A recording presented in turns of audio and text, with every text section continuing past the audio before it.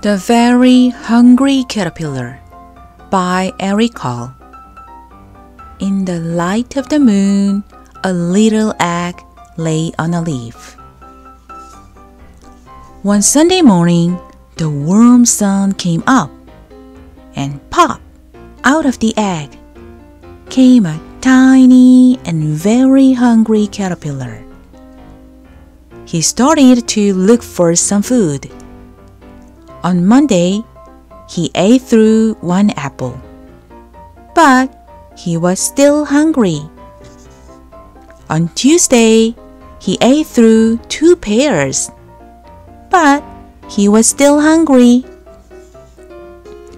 On Wednesday, he ate through 3 plums, but he was still hungry. On Thursday, he ate through 4 strawberries, but he was still hungry. On Friday, he ate through 5 oranges, but he was still hungry. On Saturday, he ate through 1 piece of chocolate cake, 1 ice cream cone, 1 pickle, 1 slice of Swiss cheese, 1 slice of salami, 1 lollipop, 1 piece of cherry pie, 1 sausage, 1 cupcake, and 1 slice of watermelon.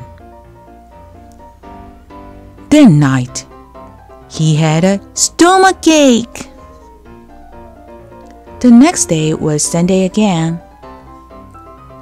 The caterpillar ate through 1 nice green leaf, and after that he felt much better.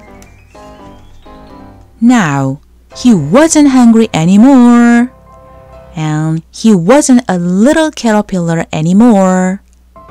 He was a big, fat caterpillar. He built a small house called a cocoon around himself. He stayed inside for more than 2 weeks.